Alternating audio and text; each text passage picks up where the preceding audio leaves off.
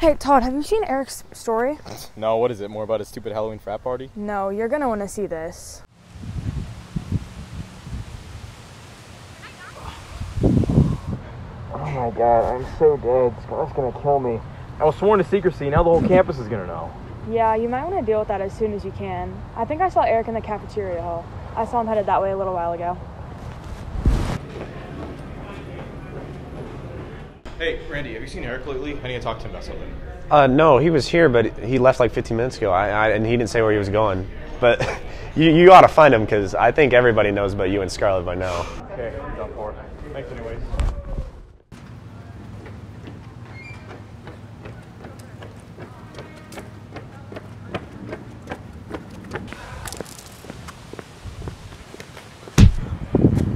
Oh my god. Scarlett, I'm so sorry. Save it, Todd. What is this? Huh? What happened to keeping it between us?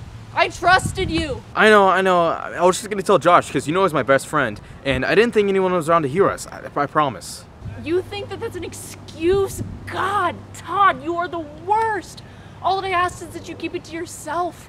You think that after everything that's happened, that's the least you could do for me? I thought I knew you. I thought that you'd at least respect me that much! Usually I'm a much better judge of character.